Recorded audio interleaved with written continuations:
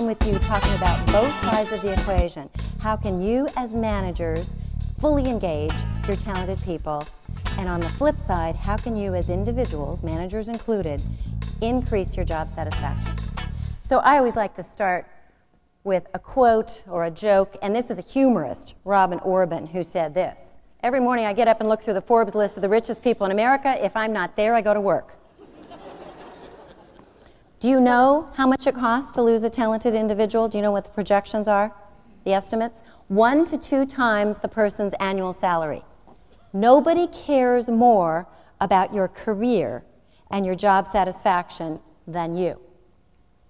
Nobody cares more. If you lead others, your goal is to hang on to what you've got. And that means those talented people. And we don't mean just desperately cling to them. We mean fully engage them. We mean have them excited and pumped to come to work for you. Now, on the both sides now, on the flip side of the equation, hang on applies in a way too. If you've got a great job, you want to hang on. But again, it's not just desperately cling to that job. It's make it everything you want it to be. And you'll see that you have room there to respond to that question, thinking about the time and place where you stayed for a while, and the question, what kept you there? What will it take to keep you? So once you get a group of talented people trained up on it, you know, those people are now worth their weight in gold. Have you noticed that? And the research showed that 8 out of 10 of them were stolen away, in fact, by competitors or headhunters. So this company didn't want to risk that. They wanted to put a retention program in place that was so successful that 3 years later, out of all the people that they had trained on SAP, only 1 person left. I want you to think about who's at risk. Determine the retention probability of the associates on your team. Who's at risk? Who might you lose? Find out what they want. Have that ask discussion with everybody. Find out what will keep them and what might entice them away. Design a strategy that's appropriate for each individual person. Remember that retention is an individual activity. It's not a group activity. Companies have been treating it as a group activity, and it's not. And then, of course, put it into action. Who is a jerk? I mean, we always think it's the other guy, don't we? Find a friend, find a buddy who's honest with you. And ask them, you know, if you exhibit any of these jerk-like behaviors, which I'm going to show you. Ask them to assess you. Now, by the way, if you don't have any friends at work, that's a clue for your clue bag. Now, I was working with one group of bankers. Are there any bankers in this room? Aha, yeah. I was working with a group of bankers, and one guy raised his hand from the back of the room, and I said, yes, what?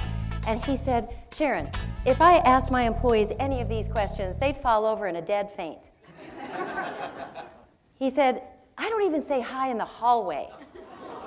Oh. And I said, you know, you might want to ease into this then. The matures are leaving. In fact, here they left already.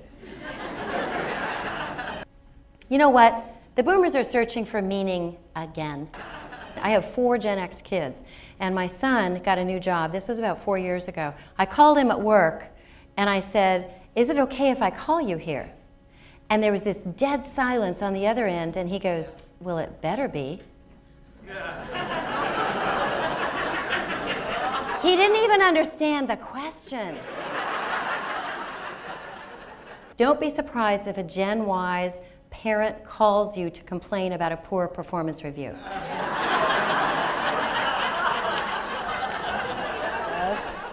Who's in charge? Who's accountable? Who's responsible for employee satisfaction? Boss calls you in, sits you down, and says this to you. You matter so much to me and to this organization. I cannot imagine losing you. I probably don't tell you that often enough. So I'd like to know what will keep you here. And I'd also like to know what could entice you away. How many of you have had a boss do almost exactly that? Turn around and look at the sea of 7 hands in the room. And by the way, that's typical. How'd it feel? Okay, so one guy raised his hand. I said, how'd it feel? And he said, well, actually, Sharon, it felt a little late. It was in the exit interview. I said, it seems like you really like your work. And she said, oh, I do. I really love my work. And I said, well, how long have you been doing it? Okay, she's been a waitress for 15 years and she's still loving it. I said, what's the secret? And she said, well, I'm also an actress. I just don't get to do a whole lot of acting. I do much more waitressing than acting. I decided that every night could be a new debut and every table a different audience. So she blends her love of acting with her job. Now, for some of you, that can work. For some of you, it can't. Like if your favorite passion is mud wrestling or something, it's hard to bring that to the workplace.